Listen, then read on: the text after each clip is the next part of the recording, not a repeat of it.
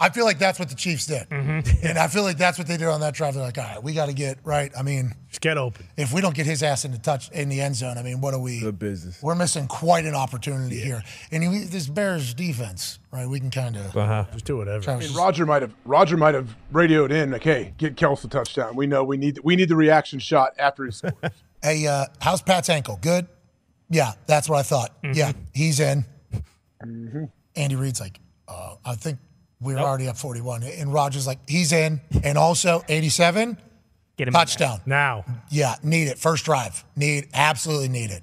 Not, I will kick you out of the fucking league. Yeah. Do you know how many people are watching this game right now for Travis Kelce? Imagine if there is actual audio of Roger Goodell going, Andy, get him the fucking ball. They were on the one like 4 times, and they were just handing that thing. Yeah. None of the trick plays to Travis Kelce every single time. They're like, we're not wasting any of that.